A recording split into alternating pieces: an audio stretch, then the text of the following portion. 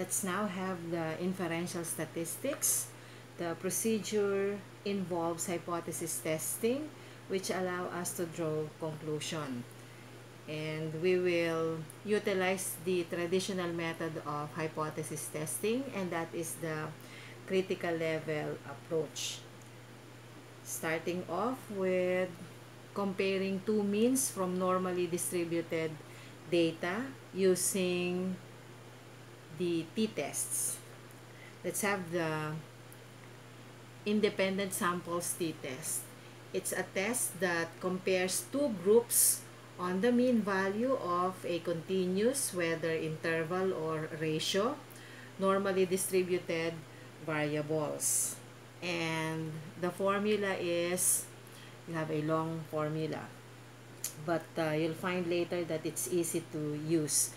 The formula reads, T is equal to, M stands for the mean, and X and Y stands for the two groups. So the mean of X minus the mean of Y all over square root of the quantity summation X squared minus summation X, you have to square over N of X, plus you do the same procedure with the group Y, all over N of X plus N of Y minus 2 times 1 over N of X plus 1 over N of Y.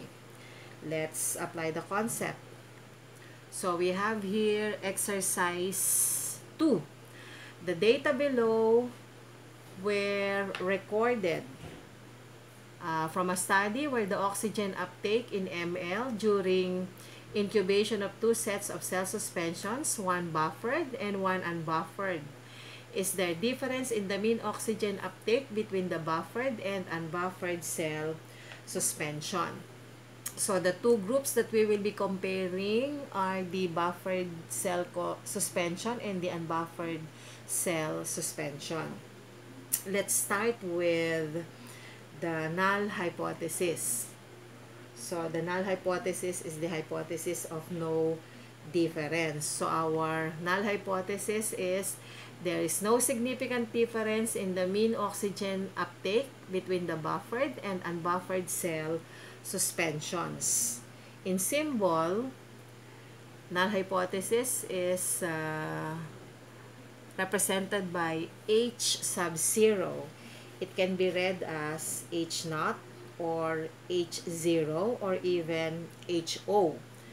So the symbol says that the mean of X is equal to the mean of Y because there's no difference. Now, for the alternative hypothesis, it's the hypothesis of significance. So you can simply remove the no.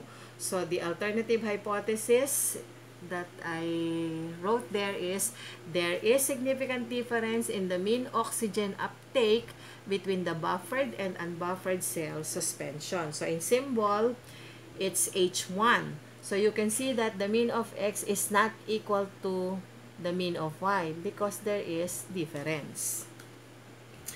In hypothesis testing, the null hypothesis is being tested. If the null hypothesis is accepted, it will be our conclusion. On the other hand, if the null hypothesis is rejected, the alternative hypothesis will be our conclusion.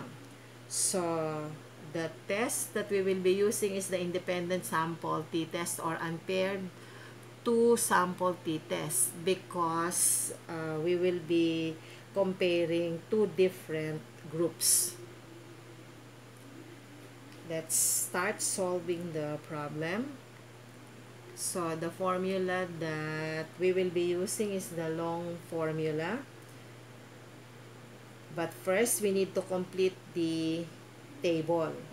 So the first column is the data for the first group or setup because obviously it's a pure science experimental research.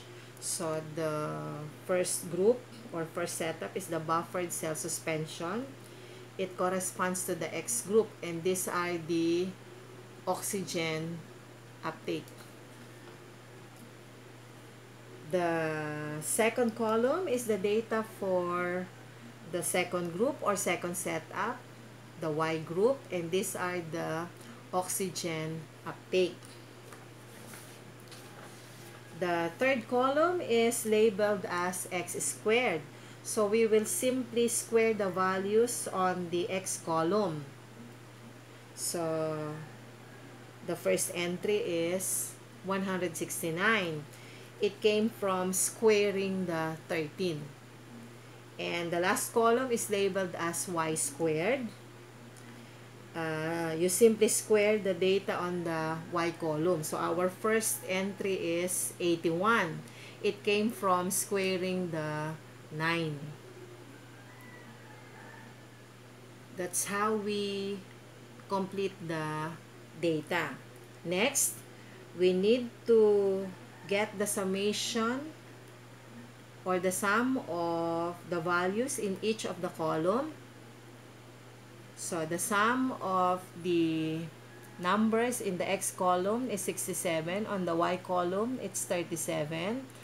On the x squared column, it's 903. And on the y squared column, it's 279. Now, get the mean of each of the two groups. So, in other words, it's 67 divided by 1, 2, 3, 4, 5. So, the answer is 13.40.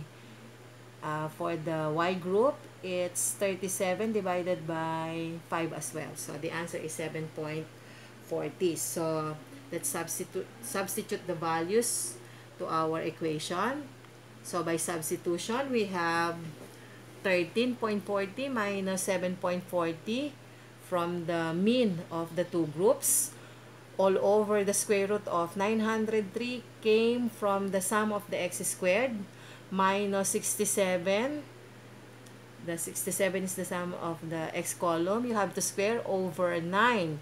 Plus, you do the same procedure for the y data or y column. So, 279 came from the square of the y values minus 37 came from the sum of the y column squared over 5, all over 5 plus 5 minus 2 times the quantity 1 over the n of x or the number of cases in x column. So that's 5 plus 1 over the number of cases on the y column. That's also 5. So by calculation, the value of t is 8.33. Notice that the n of x plus n of y minus 2 is actually our degrees of freedom, which will be used in finding the critical value later. So next, determine the critical value from the table with respect to the level of significance and degrees of freedom. The level of significance is commonly, that's the alpha, 0.05. The degrees of freedom is equal to the n of x plus n of y minus 2. So that's 5 plus 5 minus 2 equals 8. Let's consider the alternative hypothesis. Since in our alternative hypothesis, the statement is that the mean of x is not equal to the mean of y. Therefore, there's no direction. You're not saying that it is less than or greater than. So, it means that the test is two-tailed. So, from our table, that's two-tailed. So, we need to indicate that the alpha of 0.05 and the degrees of freedom of 8. So, the points meet at a number which is 2.3060, and that is our critical level. So, using our bell curve, the unshaded part is the region of acceptance where the null hypothesis will be accepted.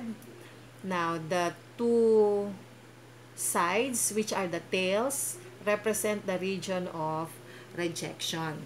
So, our critical value on the right side is positive 2.3060. On the left side, it's negative 2.3060. So, next, There you go. That's the critical level. Next, we have to compare the calculated T with the critical value.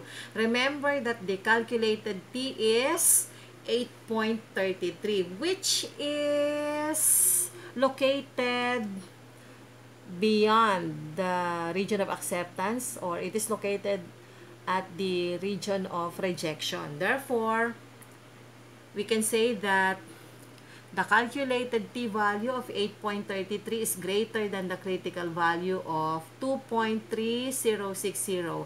Hence, the null hypothesis HO cannot be accepted. In other words, HO is rejected. So, how can we present the results? We present this way. So, we have here the table, and then we can show we can have the name of the two groups, the number of cases, the mean oxygen or the average oxygen uptake, and then the T calculated, which is 8.33, the critical level, which is 2.306, and the decision is to reject the hypothesis.